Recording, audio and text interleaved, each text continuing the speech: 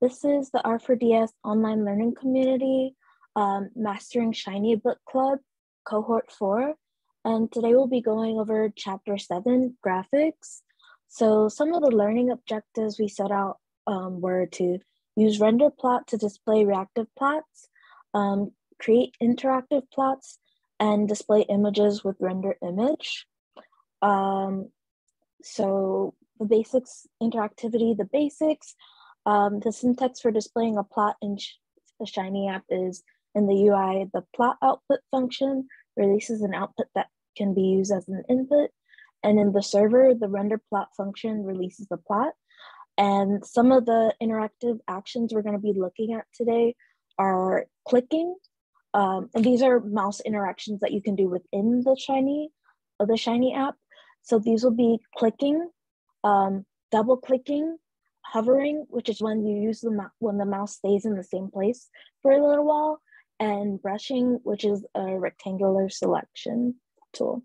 Okay, so I'm gonna use the book a bit more for the rest of this. So yeah, again, this is chapter 7, graphics of Mastering Shiny. So yeah, and actually, I've been playing around trying to figure out how best to show everything. I'm new to kind of using Shiny, so bear with me. I realized when I was like rendering the book and also trying to run a Shiny app, it didn't go too well. So let me see. Oh, this is the wrong one. I wanted. Oh, I guess I could have just opened the.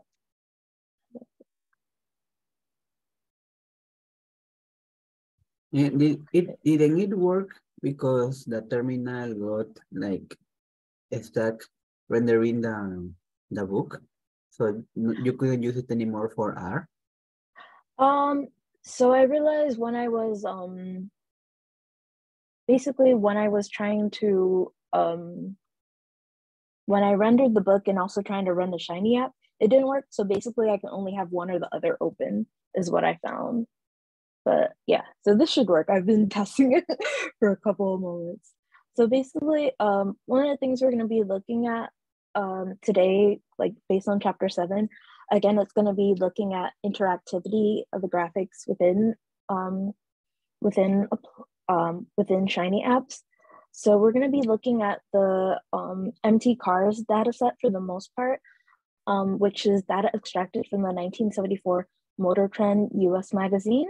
And it comprises of fuel consumption and 10 aspects of automobile design and performance for 32 automobiles. And some of the variables are MPG, which are miles per gallon, the number of cylinders, displacement, gross horsepower, rear axle ratio, weight. I don't understand case that what that is. But yeah, these are down here in the help. You can see the variables. So in our plot, we're going to mostly look at weight by MPG. So I'm just going to pull up. Okay, so this is kind of the basic plot we're going to look at. Here, this isn't a Shiny app, just a regular plot.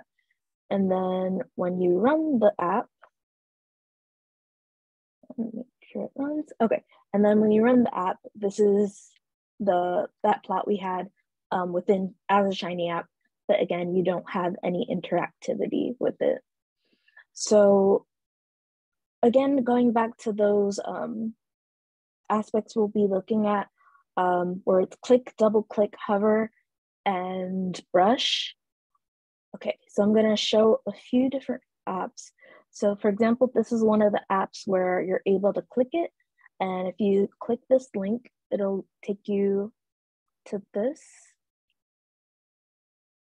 Okay, so yeah, so again, this is that same plot we saw before, but here you're able to actually click on the dots, and then below it'll give you like the X and Y coordinates for those points. And yeah, so if we look back at the actual code for it, so the plot output where it gives you the plot and your click, the click is equal to plot click, and it renders the plot so it renders that plot we saw before, and then it also prints out the X variable and the Y variable. So this is that one that uses a plot click. And yeah, so when you click on any of the points, it gives you the X variable. And actually you can click outside of the points as well, actually. So then the next one we have is actually near points, where you can't just click outside of the points, you actually have to click on the points. So this one, the near point, you still have the X and Y, where your X is the weight, which is 2.14, and then the MPG, which was like 26, but it also gives you information for all the other variables for that specific point. So yeah, this one is near point. So it's not only the click, but it's picking up on the actual points. And then, yeah, so I clicked on like where overlaps for these two here. And so you have the information for both of those points. And then even I could do that for these same ones where you might, yeah, and then it changes. So that's near points. And then, let's see. Yeah, so that one was near points, and you see that line down here. Okay, near points. Yeah, it takes empty card, input plot click, with the X variable, the weight, and the MPG is the Y variable. Okay, and yeah, again, that was what we showed. So then the next one that you see, let me see. The next one, okay, so that's still near points. And then I'll kind of go past that part a bit, and I'll go to like brushing. And it's another way of selecting points on a plot to use the brush, which is a rectangular selection defined by 4 edges. And in Shiny, the brush is straightforward once you've mastered click and near points, and you switch to brush argument with the helper.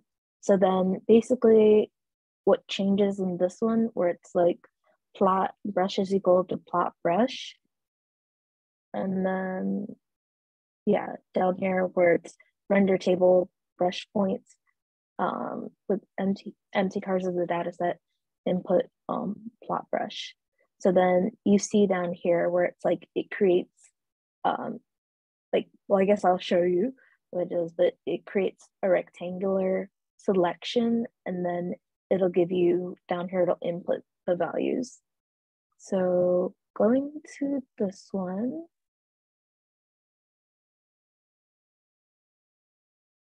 and this is the one where you can do the brush points. So before we just had like clicking, and I'm might not see it, but I'm clicking, it doesn't really do anything.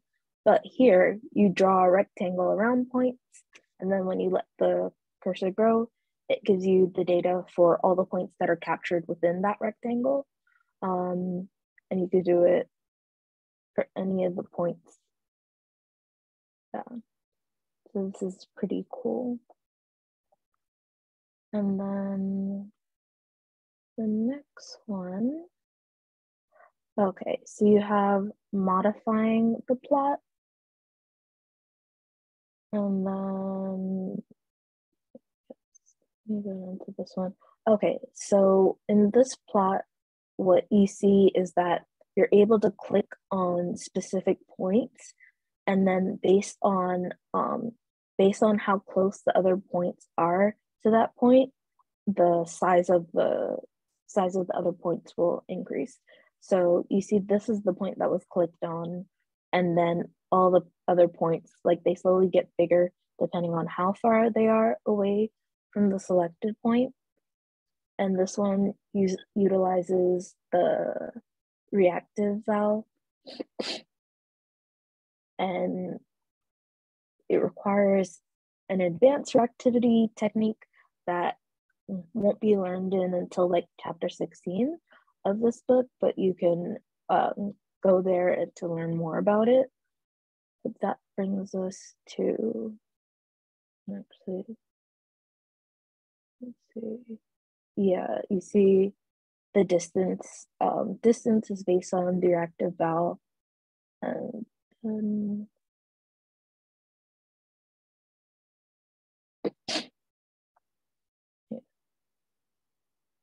And then, yeah, so the distant near points, input the plot click, and then within ggplot, yeah, the size of the point is based on the distance. So that is this one, and I'll click on this point, and it's kind of basically the same one that's in the book, where this point is the one that's selected, and the further away you get from it, the bigger the other points become. And so yeah, the point I clicked probably somewhere in here. And then yeah, you see the same thing where the point I click on, depending on how far away the other points are from it, the size increases. Okay.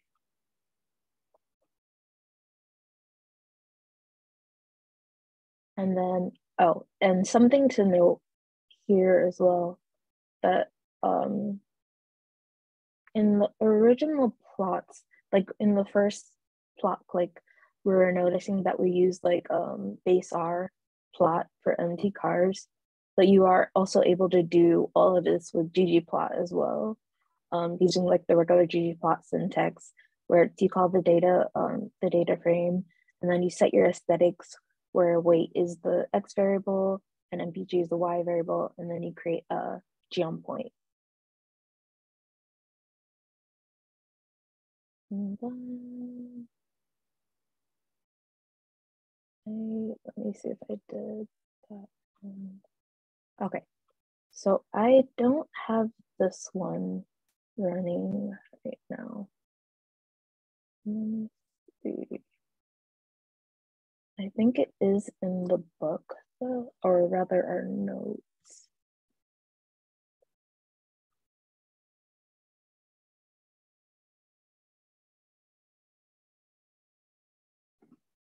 Okay, yeah, I'm not sure if that one's there, but okay. Yeah, so two important ggplot techniques to note here. Add the distance of the data frame before plotting. Is good practice to put related variables together in a data frame before visualizing it. And he set limits to scale, size, area to ensure the sizes are comparable across clicks. And to find the correct range, he did a little interactive experimentation, but you can work on the exact details if necessary. And then, so yeah. And then this one, I think it was just, he added to the geom point, they added like a color. So for when you selected, the color is based on whether the points are selected or not. So you see here in the legend, the points that are brushed turn that kind of salmon color because they're selected. It's true that they're selected. So all the other points are that kind of teal color because they're not selected. And then here, there's more points that have been selected. So yeah, in this one, if you read the footnote or the note where it's like, this app makes the brush persistent so that dragging it adds the current selection, and then you could just double click to get rid of that. And then, so we have 7.16 interactivity limitations. I think that was, okay. In terms of limitations, here we talk about time response. Like because the empty cars data set is not too big, it's not that slow, it kind of looks like it's immediate. But for larger data sets, it might take a bit more time and you won't see the instantaneous reactions to the click. So something that is suggested is like using the Plotly package, and you can find out more about it in the book Interactive Web-Based Data Visualization with R, Plotly, and Shiny.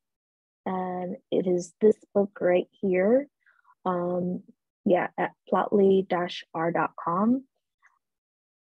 And yeah, and then the basic, so again, for the basic data flow in interactive plots, it's JavaScript captures the mouse event Shiny sends the mouse event back to R, the reactive actions are recomputed, and plot output sends an image to the results to the browser. And then we'll go back to the book. So also you're able to have dynamic height and width. Oh yeah, he says the rest of the chapter is less exciting than interactive graphics, but still important material to cover. So you are actually able, so in this next plot, or yeah, the next plot, you're able to, I forgot what they're called, but use those sliding bars to kind of change the height and width of the graph. Yeah, so here with the slider inputs, and then that one is this one.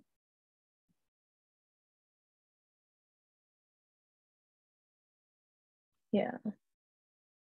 So there I'm changing the height of the graph and go to 500, or changing the width of the graph. So you can do that with the sliders that you have based on the slider input on those graphs. And then also another thing you can do with interactivity is you can render images if you want to display existing images rather than plots. And then the following app illustrates the basics of render image by showing cute puppy photos. But yeah, so this is the code for that, where you have the breed. Yeah, let me see. But yeah, let me just go to that one. Okay, so yeah, it is this plot, or rather this app, and you're able to choose between the different puppies. So you start off with the Corgi, you have a Labrador, and then also a Spaniel. And then, so yeah, they had created a tribble with the different dogs, and then the select input where you pick the breed, and the image output of the photo. Yeah, I'm not that good with the HTML stuff, but basically this code is how you created that other app here for the cute puppies. And then, let me see. So then basically in summary, visualizations are a tremendously powerful way to communicate data. And this chapter has given a few advanced techniques to empower your Shiny apps. And next, you'll learn techniques to provide feedback to your users about what's going on in your app, which is particularly important for actions that are take a non-trivial amount of time. So yeah, so that, I know it was pretty short, but that was my presentation for chapter 7. It's a fairly short chapter, although some other things to notice. So actually, like, yeah, when you go to the Shiny webpage, they have a gallery, the Shiny gallery, and then if you scroll all the way down, you can even see more interactive plots, and it shows some of the Shiny's interactive features. And then, yeah, so this is one of the base R plots, and it has plot click, and I guess plot hover, though I don't see what it's doing. But yeah, so that's the base R one, and then the ggplot one. Yeah. So this one is plot interaction basics, and then you also have plot interaction advanced. And then, yeah, so they give you the option to change the, this one, changing the data set. If you go back to NDCars, changing whether it's base R or ggplot2. And then, yeah, a whole bunch of other things you can do. But it's just something interesting or no. I could put it in the chat for anyone who would want to check that out, assuming I can find where my chat is. But yeah, I guess I will stop screen sharing for now. And I guess, Lucio, if you have any questions. Yeah, I wanted to take a quick look at at that app that you have just shared, Oh, because okay. it wasn't quite clear to me if those four basic like user interactions with the plot that were covered in this chapter, if they were the only ones that Shiny offered, because I mean all of them are almost used by default using Plotly, right? As the book mentions. This I one, didn't, yeah. this one, I believe this is just shiny. I don't think this is Plotly. Yeah. That was your question, right?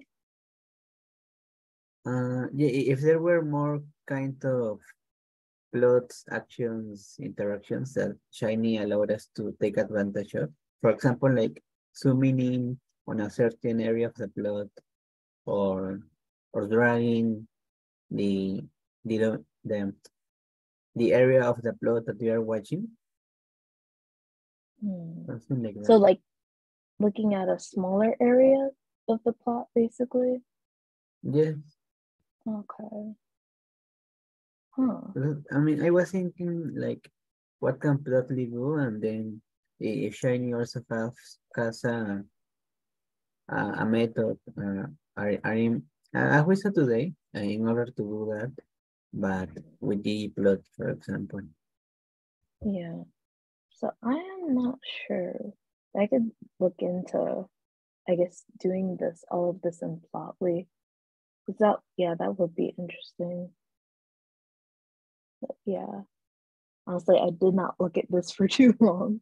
But yeah, I think I put it in the chat. Yeah. So yeah, I put the website for this in the chat. And yeah, if you wanted to play around with it. And yeah, they have other ones. I didn't look at all of them. I wonder if this is similar to what.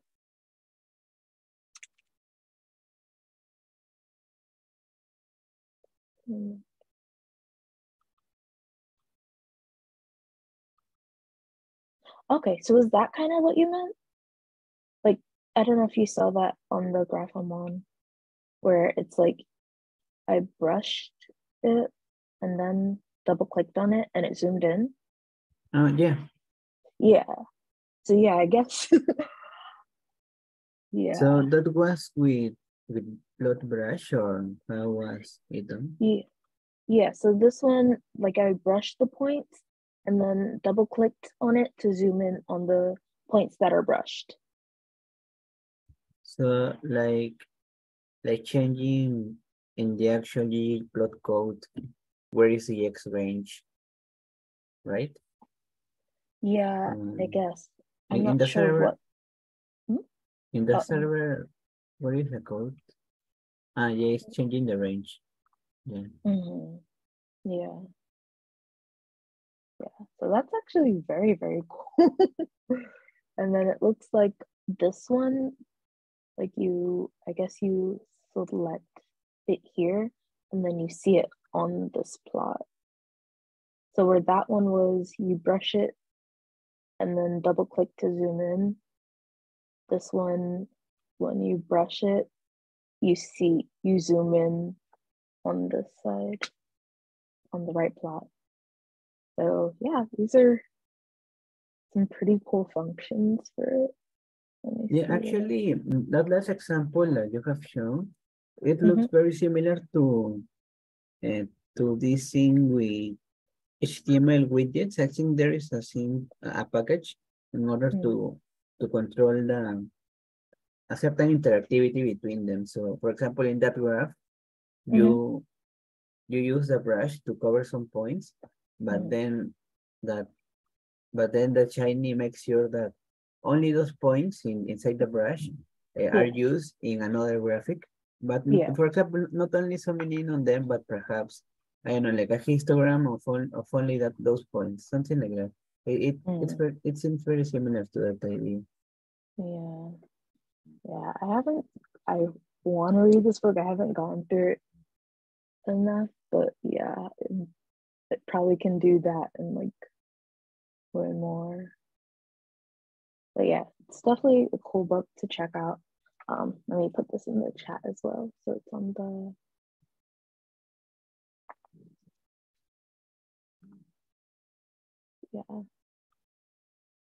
And then, yeah, if you had any other questions or anything else you wanted to check out.